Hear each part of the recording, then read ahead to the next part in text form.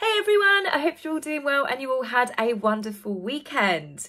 So the hubby and I snuck away for a couple of days of quiet camping to, it's a very, very tiny private estate that you're allowed to camp on near where we live. Absolutely beautiful. There is not a lot there. There is one compost toilet, which I have affectionately called the toilet of doom. But it was just lovely to be submerged in nature. We're both massive outdoorsy people, so it was really nice. The dogs couldn't come with us because they've got a lot of ground nesting birds at the moment, but it was thoroughly enjoyable. We nipped into the local town area. It's in between Midhurst and Petersfield. Midhurst is absolutely stunning. You can see it's got all of the old cobble streets, lots of fantastic shops, plenty of things to see, do and eat. Of course, one of my other favourite things to do. We went walking around, we came across this beautiful pond that they've got, and they had some cute fluffy goslings, which was really, really sweet to see. I do love a fluffy baby animal. And then we saw Egyptian geese. I've never seen Egyptian geese. I'd never even knew there were Egyptian geese. At the place where we were staying, they had all of the rhododendrons coming out. They are one of my favourite flowers and absolutely stunning. I went and got my nails done in the same colour as some of the rhododendrons, which is now clashing with my eyeshadow, but I don't care. It's summer, it's time to break out the colours, she says, sitting there in a black top. But anyway, so speaking of colours and flowers, we had the Chelsea Flower Show, which is open every single year. It's open for a week, and normally on the first day we have all of the royal visitors. Catherine's done a lot working with the Chelsea Flower Show, if you remember the gardens, where she actually helped design a nature garden, and it was beautiful. We had all those wonderful images of their children, which were known as the Cambridge children, where we saw them playing on swings and just sitting there looking all cute and adorable, dangling their feet over the stream. Catherine, who was looking absolutely beautiful in a pink shirt dress, was there to surprise the school children who were there for the big bug hunt. Encouraging children into the great outdoors and nature is something that Catherine passionately promotes as part of her Healthy and Happy Childhood initiatives. As you can tell, obviously starting off the video talking about camping trips, I love bugs, I love nature, and I think it's so important to get children involved in things like this at a young age. Bugs are unfortunately under attack because of people using pesticides. There seems to be this thing where everyone needs to have a perfect, immaculate garden and perfect flowers, and they're using poisons and chemicals, and they're getting rid of hedgerow, so it's damaging and it's actually killing off hedgehogs, bees, butterflies. So this is, again, I think it's very important teaching the children that the bugs actually have a really important job to do. Catherine also made an appearance in another news story in a beekeeping outfit because Catherine has decided to share with the world that she actually has a secret hobby of beekeeping. I did have my suspicions before because she's often spoken fondly about bees, and she was at another garden show. She was getting children to try honey and explaining it to them.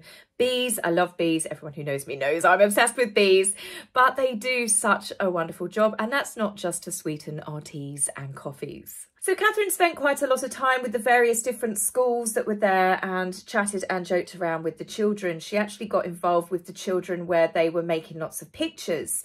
Now, whilst Catherine was completely happy to be quizzed, there was lots of questions of like, are you a real princess? What's it like to be a princess? Which I thought was very sweet. But one little girl had actually asked for Catherine to sign the picture that she had drawn. Catherine sadly had to decline because it's not something that they are allowed to do. Now, naturally, the usual suspects jumped straight on it and were like, oh, you know, taking a cheap pot shot at the princess by saying, oh, she turned down a child. What a cruel person she is because she didn't put her signature on it. The royal members of the royal family cannot sign autographs. They cannot just sign willy-nilly documents and things because of forgery, the risk of people taking their signatures. But what Catherine did was actually something a bit more special, which the little girl can keep. And Catherine said, I may not be able to do my signature, but I can draw. And she actually drew a little flower on the girl's picture, which made for a lot nicer a keepsake than just a signature. Now, I say cheap pot shots being thrown at Catherine. There have been a few going on recently. First of all, we have got the live action remake of The Little Mermaid. I really wish Disney would stop doing it. I love the original Disney films. I love all of the cartoons. I grew up on them, and to be honest with you, Sunday, when I'm feeling a bit lazy, I love actually clicking on a Disney film. It's a happy place. It's an innocent place to be. Well, it used to be. In the live action remake, there is a scene in the film where Ariel, she has lost her voice due to the sea witch, and Eric is trying to guess her name. He says to her, Diana. She's like, no. Then he says, Catherine. She pulls her face, screws her face up like, yuck, no. And then he says, oh, definitely not Catherine then. Now, the reason why people have kicked up about this, obviously The Little Mermaid was brought up because Meghan, if you remember on Oprah, she had her voice stolen like Ariel did. And if anything, as everyone knows, Meghan has never had her voice stolen by anyone. But for the fact that they've done a swipe at Catherine in here, I just think it was a real nasty cheap shot. If anything, Catherine is an inspiration for a real princess for little girls to look up to. She wasn't royal. She didn't come from high society. She fell in love when she was a teenager, and she is happily married to her husband, and they've got 3 beautiful children. They are living the real fairy tale story. So I think that was a very bad move by Disney. I also think it's sad because the lead actress who plays Ariel, she's already come under enough scrutiny because some people can't let their brains go over the fact that she's a black actress playing Ariel, and people have been attacking her on social media, which I find absolutely disgusting. Halle Bailey actually performed at the Boston Earthshot Prize, so it's such a shame that Disney felt the need to do this completely unnecessary swipe. It's caused controversy for their main star of the film as well as Catherine. In another completely unnecessary, and I would say rather than cheap, vulgar swipe at the Princess of Wales, Priyanka Chopra, one of Meghan's friends, she's in a TV show called Citadel, and there is a scene in it, and I will share it with you. Sorry for some of you if it offends you, but at the end of the day, it shouldn't have been done. I do think it's completely unnecessary as well. They are having a discussion about a man that has to go on a mission. He has to complete something, and he's basically saying that this mission is as hard as trying to get in between the legs of the Duchess of Cambridge. Now, the fact that they went that far, it was quite specific. It was obviously aimed at Catherine, and I just think absolutely vile. And it just comes as no great surprise that Priyanka is friends with Meghan. She actually in 2021 shunned Prince William and Catherine when they entered the royal box in Wimbledon. She was seen multiple times when everyone was clapping and just acknowledging the fact that they came in there. It's the royal box. They were the royals. She was adjusting her scarf. She'd look away, but she did manage to sneak on over to where Catherine and William and the paparazzi were later on to get a few selfies with her in the background. So it's a little bit, I can't help but think it was deliberately put into the show. I don't know how much Priyanka has had a say-so over that, but it's just too connected to Meghan for it not to have been done on purpose. Now, news has come out that Meghan is up again for another award, which she will be collecting. The only thing that Meghan should be collecting awards for is for collecting awards. She hasn't actually achieved anything. In fact, everything that Archewell have put their name to, that's the point. They've put their name, like Meghan did the foreword on that book by the Grenfell Tower victims that did the big cookery kitchen. Meghan didn't even so much as add a recipe of her own into that. When we read their mission statement before, it's other people that have done the work. It's other charities that have done it. Even the playground in Uvalde, they joined that afterwards. But here is Meghan collecting awards for humanitarianism. This one is for a woman's voice in media or something along those lines. And let's be honest, she's had guests on her podcast that were already famous that have achieved things. But Meghan, in her own right, the only thing that she achieved was marrying into the royal family and doing a smash and grab job. Now, given the amount of lies that Meghan has told to everyone, really, to the media, to a judge in a court case, to the royal family, to her family, to absolutely everyone, even on Oprah, the amount of lies that she's been called out for. When she went up on stage to collect her most recent award from the Ms. Foundation, she climbed the staircase in her gold dress and her gold shoes, matching the background, matching her bodyguard's tie, and that's a different story altogether. And she was serenaded by the Alicia Keys song, This Girl Is on Fire. I think the only thing that's on fire with Meghan is probably her knickers from the amount of lies that she tells. Liar, liar, pants are indeed on fire. And there has been more footage that has come out to throw Meghan and Harry under the bus. A German news report has released footage which came from the car chase in New York that was not actually a car chase. And it's actually the police officers talking to Meghan and Harry's security detail because they had illegally shut off a road. They parked their car behind presumably the taxi. This is where we've seen it from different angles. They've blocked off the road so people couldn't drive up behind them. Now, questions that have come to light since my last video is if they were escaping the paparazzi and that's the reasons why they got into a taxi so they could, you know, well, one of many millions of taxis in New York, then why did they continue to have their motorcade follow them? I mean, all that now becomes is two great big SUVs at the front, two SUVs behind them and a little yellow taxi in the middle. They might as well have had a big neon sign saying, woo, yes, this one over here, cooey. You know, it doesn't make sense, nor does it make sense, I mean, in any way, shape or form that this entire evening panned out. Marcus Anderson was there. Marcus Anderson's friendly with Doria. Why didn't Harry and Meghan put their mother or her mother into a separate vehicle so she could go off one way, they could go off another? Where was Marcus Anderson in all of this? Was he, you know, up sipping a cup of tea or filming out of the back of one of the SUVs? Either way, it's all beginning to look like that the only people that were driving and doing illegal things were actually Harry and Meghan's security detail, not the paparazzi. Not a single member of paparazzi got questioned, nor did they get in trouble. It's only Harry and Meghan's team that did. I mean, how did they think that anyone was going to fall for this when given you've got an A-lister like Taylor Swift who was photographed and filmed leaving a studio the very same night in New York, getting straight into the car with her boyfriend, normal dress down security, a fairly normal one singular looking security vehicle. They haven't closed off the pavements. Fans were just allowed to line up. And then, of course, at the beginning of May, you had the Met Gala, where you had superstars from all around the world. They managed to coordinate that number of superstars with police, and not a single story came out of any of those celebrities and superstars running into the same problems with the paparazzi. Isn't that a little bit convenient that it always just seems to happen to just Harry and Meghan? I can't help but feel my gut feeling is telling me that they deliberately got into the taxi so they could have their security SUVs drive like absolute morons behind them, and then they could film that and pretend that was them being tailed. If you remember the fallout from the Netflix documentary, when Harry and Meghan were looking over their shoulders in LA traffic, they had no one behind them. So perhaps they decided, oh, we better get some more actual footage of vehicles actually chasing us this time. I know that sounds cynical, but I just do not trust these people anymore.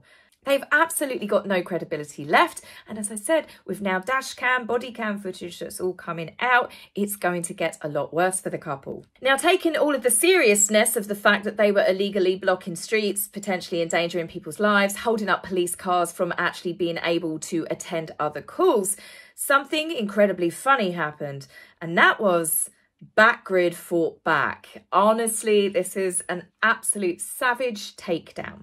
Harry and Meghan made demands to Backgrid through their legal team, and they demanded that all photographs and footage be handed over immediately from that night, presumably because they wanted to hide the photographs and footage of Meghan grinning like a Cheshire cat in the back of the taxi and not actually playing along and remembering she's supposed to be frightened.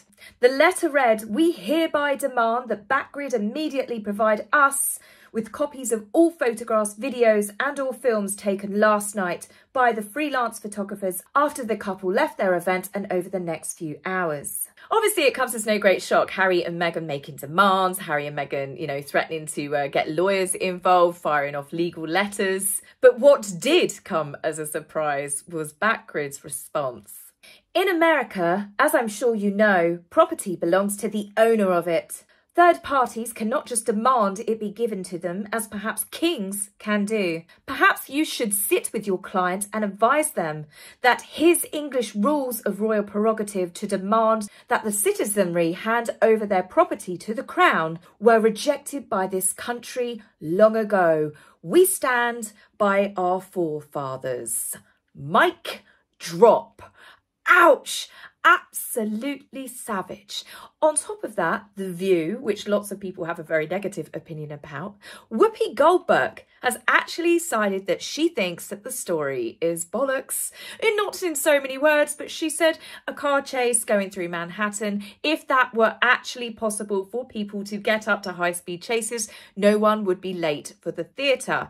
Not only has Whoopi called them out, TMZ has called them out. In fact, news channels, magazines, TV actresses, online media personalities, other YouTubers, famous people have all said that they believe it to be utter bollocks. Now, it doesn't really look good for Harry and Meghan when people actually side with a Hollywood celebrity paparazzi agency over their version of events. They thought South Park was bad. It looks like this one is going to blow up in their face even bigger. It seems that New Yorkers and the media outlets are not so willing to stay quiet or cover up, which is looking more and more like a publicity stunt. Harry has no clout or sway in the USA, and it's really beginning to show. In another news story that came out, Harry and Meghan reportedly demanded a free stay at the Carlisle Hotel. Yes, the super exclusive Carlisle Hotel, one of Princess Diana's favourites. They wanted a freebie, or they said a heavily discounted room, and they were politely told no. Now, another YouTuber, Meghan's Mole, she actually put in her last video that she thinks she knows why. She's got a contact in New York, and it is rumoured that Harry and Meghan, when they were last there, actually took these photographs themselves inside the venue. Now, the Carlisle Hotel has lots of, top high-profile clients where a lot of them want privacy, they want security. So it's actually damaging to the hotel to have these type of photographs leaked, because it shows that they allowed paparazzi to get that close to the clients. Harry and Meghan yet again burning more bridges wherever they go. Now, on the 19th of May, it was actually Harry and Meghan's 5th wedding anniversary, and rather than, cutesy stories coming out, the Telegraph, Camilla Tomney, she broke a story that Harry is in fact sleeping regularly at a hotel. In fact, Harry stays so regularly that the local hotel owner has reserved a room for him. That's not someone that's just sleeping there on the odd occasion. Not only that, other newspapers came out and said that he's also been sleeping at the San Vicente bungalows, which we saw them do a paparazzi stunt also at that venue as well. It makes you wonder if Meghan actually arrived to show that they were still together after the fallout of Frogmore, and Harry just got out of his bungalow out the back, walked down, jumped into the car, and that's when they drove round into the entrance. Further down in the story, it said this is quite normal for a couple that have been married for 5 years. I can assure you, I got married 2 months before Harry and Meghan did, and it is not normal. There is definitely problems. There is definitely reasons which we are not privy to why Harry is sleeping in completely different houses to that of his wife and his 2 young children. Some have said it's Harry's safe space so he doesn't get frazzled. What sort of mature man has 2 children with a woman and then decides, hang on a minute, I can't handle this, I'm getting frazzled, I need to go stay at a hotel again? Whenever we've seen Harry and Meghan, they're never ever with their children, so obviously someone takes care of them. They've said that Doria lives there and she babysits. I'm convinced that Marcus Anderson lives with them. But it does make you wonder, for what reasons would Harry be wanting to sleep somewhere else unless the rumours are true that they have indeed broken up and they are just trying to save face?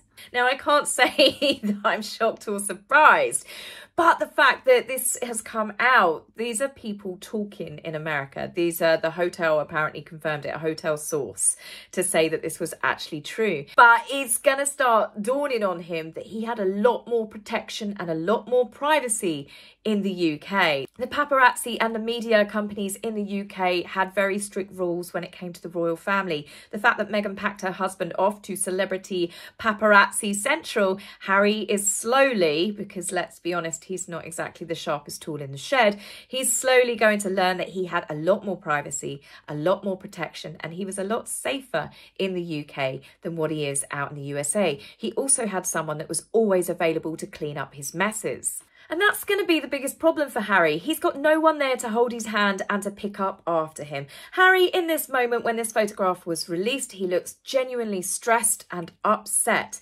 His reaction might actually be genuine. He wasn't in on the plot for this absolutely awful stunt that I am calling it a stunt because I believe it to be one. I think that Harry is genuinely shocked in the moment, and Doria is on her phone looking like she is bored playing some Candy Crush. She's not even remotely perplexed. And Meghan is sitting there like a smiling assassin with Jupiter's delight all across her face. She's not even remotely concerned or holding her husband's hand, who is, however, upset in the moment. Harry and Meghan have lost all credibility. No one believes them, no one trusts them, and New Yorkers are quite rightly angry. They are angry that they had street closures. They are angry that 2 police cars quite clearly were trying to get through to another call, and they had to wait until Harry and Meghan had cleared the street and their security vehicles had moved out of the way. Not only that, the mayor has looked into this. Police are wasting police time looking into footage, which, as it turns out, I think has all been done to create drama and no doubt footage for Netflix or for Harry's court cases. Americans are angry. They are becoming angrier by the day that they've got such an imported weasel that's come over from the UK that is testing their patience by getting involved with their politics with no idea what he's talking about. He's already upset them with the amendments and now doing such a stunt like this. I actually find it funny because I think Harry is going to be learning the most valuable lesson of his life, and he's going to get schooled by Americans. And that is, and I will quote, "You can fool all of the people some of the time, and some of the people all of the time, but you cannot fool all of the people all of the time." And it seems that New Yorkers are definitely not being fooled by Harry and Meghan either. So that's it for me, guys, on this video. I will be back very soon where we will be finally talking about the other royals and the things that they've been up to. So take care for now, and I'll see you soon. Bye.